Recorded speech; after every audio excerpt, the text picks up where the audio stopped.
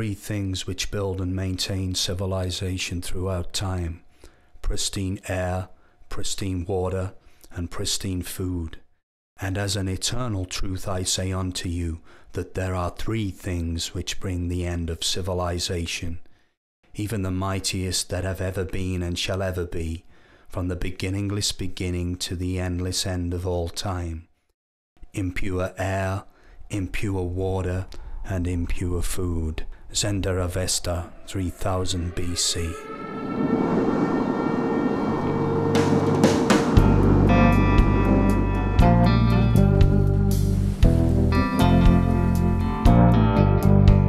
Well, you can't trust a man on the 6 o'clock news. He's got his own little slant. He's got his own little views. He's got a version of the truth, and it's all twisted and curled. He's a prime time proof. Something's wrong with the world. Something's wrong with the world. It's way out of whack. Somewhere along the way.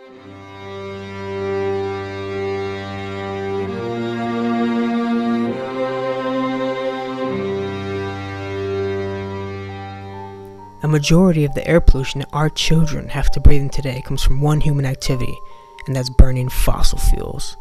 But it also comes from natural gas, coal, and other oil-to-power industrial processes, and the over 1,000 US-backed local nuclear detonations, and of course, shipping barges. But did you know that for each one of the 1,030 nuclear bombs tested right here on our own soil in the sunny southwest, each one has a nuclear fallout period of 1,000 years plus? That's radiation poisoning for us for the next 1,000 years.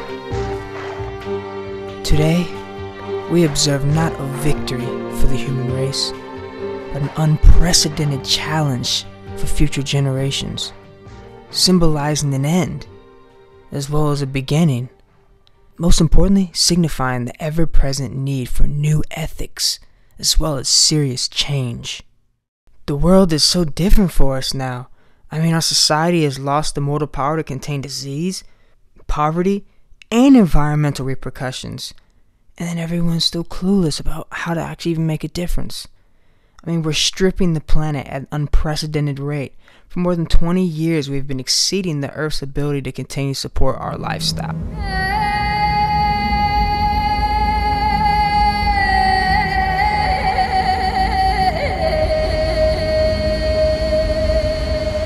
Life, a miracle in the universe, appeared around 4 billion years ago.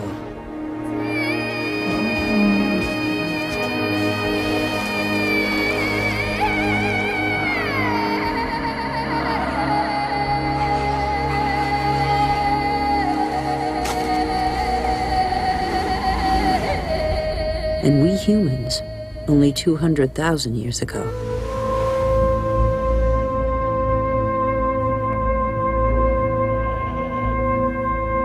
Yet we have succeeded in disrupting the balance that is so essential to life.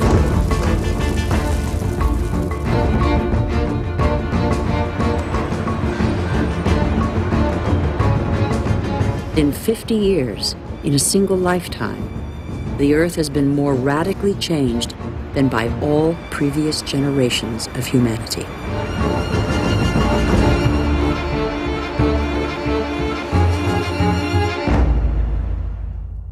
Smog and pollution covers the entire Earth, and this pollution makes something called acid rain. Now, what is acid rain? Sulfur dioxide and water make sulfuric acid. Nitric oxide and water make nitric acid. These are the two main components of acid rain. These pollutants are byproducts of fossil fuel combustion, i.e. electrical generation, factories, and motor vehicles. Coal power plants are one of the most polluting. Acid rain refers to all types of precipitation: rain, snow, sleet, hail, and fog that are acidic in nature. Acid rain kills trees, crops, and other vegetation. Acid rain damages buildings and monuments.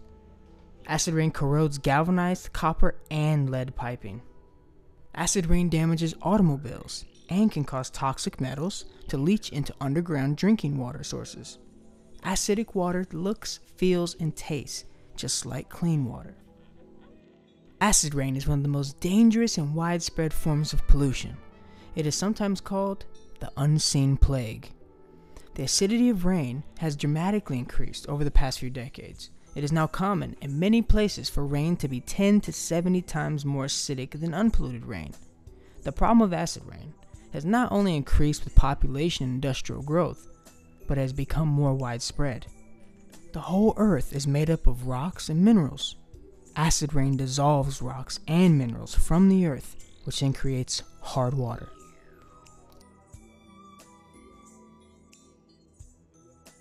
Dr. Charles Mayo of the Mayo Clinic. Water hardness, inorganic minerals in solution, is the underlying cause of many, if not all, of the diseases resulting from poisons in the intestinal tract. These hard minerals pass from the intestinal walls into the lymphatic system, which then delivers all of its products to the blood, which in turn distributes to all parts of the body. This is the cause of much human disease. Acid rain affects lakes, streams, rivers, bays, ponds, and other bodies of water by increasing their acidity until fish and other aquatic creatures can no longer live. The average person is about 70% water by weight. Imagine the effects of drinking this acidic water. Acid rain changed the pH of the ocean. Acid rain changed the pH of rivers and lakes. Acid rain has changed the pH of the entire human race. Acidic conditions in the body will cause you to have low energy and to not feel good in general. Acidic conditions cause a poor immune system, making you less resistant to sickness, colds, flus, etc. Acidity hinders the body's ability to absorb oxygen, vitamins, and minerals. Lack of oxygen intake will slow down the metabolism. An acidic body cannot lose weight and keep it off. Some of the more common symptoms associated with acid conditions are chronic fatigue, allergies, ADD, ADHD, ear problems, and upper respiratory problems.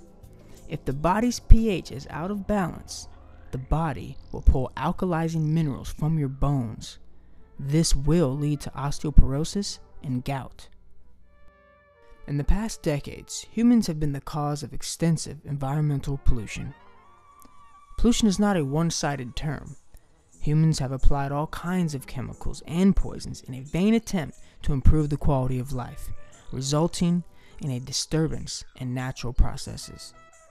Disturbances of natural processes are clearly shown when you take a look at the human interference in the biogeochemical cycles. This has caused various environmental problems, including damage to the water we drink, food production, both animal and vegetable, food processing, garbage processing, sewage processing, fossil fuel, electrical production, and raw material mining. The end product of all cities is to waste energy and produce global pollution of mind and atmosphere. Once the sewage starts flowing, it never ends. Pauline Roberts, PhD, naturopath, and scientific researcher, says this about tank rainwater.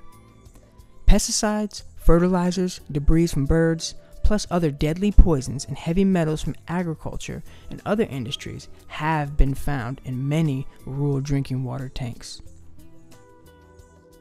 David C. Kennedy, DDS. Even tap water invariably contains a variety of poisons such as chlorine, chloramine, disinfection byproducts, asbestos, pesticides, fluoride, copper, mercury, lead, etc. CBS News. A vast array of pharmaceuticals including antibiotics, anticonvulsants, mood stabilizers, and sex hormones have been found in the drinking water supplies of at least 41 million Americans. Approximately 70% of environmental mercury now comes from human activities, including a variety of industrial processes. Coal burning, incineration, or disposal of mercury-containing products, the use of mercury for chlorine production, production of zinc, steel, and other metals, cement production, mining, and product recycling. However, the largest source of emissions to the atmosphere is currently coal-fired power stations. How about the greener alternative of natural gas? Does natural gas drilling endanger U.S. water supplies? What is hydraulic fracturing? Fracking, which is short for hydraulic fracturing, is a common but controversial practice amongst companies that drill underground for oil and natural gas. In fracking, drillers inject millions of gallons of water, sand, salts, and toxic chemicals into shale deposits or other subsurface rock formations at extremely high pressure to fracture the rock and extract the raw fuel. Hydraulic fracturing is used in 9 out of 10 natural gas wells in the United States. In 2007, there were 449,000 gas wells in just 32 states. By 2012, the nation could be drilling 32,000 new wells a year. Over 80,000 pounds of chemicals are injected into the Earth's crust to frack each well. Gas wells can be fracked over a dozen times during the production cycle. Up to 80% of the fracking fluid remains in the ground and is not biodegradable. Researchers have found almost 600 different chemicals in fracking fluid, including benzene, a known carcinogen. A number of chemicals identified in fracturing fluid are hazardous chemicals that may cause health risks that range from rashes to cancer. Some chemicals are identified as carcinogens. Some chemicals are endocrine disruptors, which interrupt hormones and glands in the body that control development, reproduction, and behavior in animals and humans. Scientists know that chemicals used in fracking pose a severe threat to the water table, and many times waste fluids are mishandled and spilled directly onto the ground. Drilling releases nitrogen oxide and volatile organic compounds, resulting in destructive surface smog. However, drillers are exempt from EPA guidelines like the Clean Water Act and the Clean Air Act. It's amazing that what took Mother Nature millions of years to build can be destroyed in a few hours with a piece of heavy machinery. What it's doing is searching for a problem that does not exist. Whoa, Jesus Christ. Given these basic parameters, let's reevaluate what we have learned. Obviously, the toxicological synergy of the Industrial Revolution has done a major number on all of our natural water resources. All water pollution is dangerous to the health of living organisms. Polluted water may not damage our health immediately. However, drinking polluted, acidic water on a regular basis will cause serious health problems.